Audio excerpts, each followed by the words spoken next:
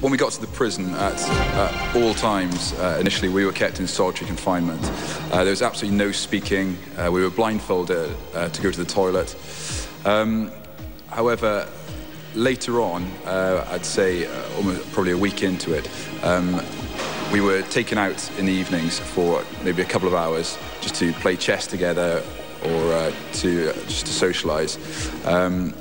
But that was in the full glare of the Iranian media, as we previously stated. So it was very much a setup, very much a stunt for Iranian propaganda. But Iran says the news conference by the freed British troops was staged to cover up their illegal entry into Iranian territory and that the troops were pressured by British officials. The troops maintained they were in Iraqi waters.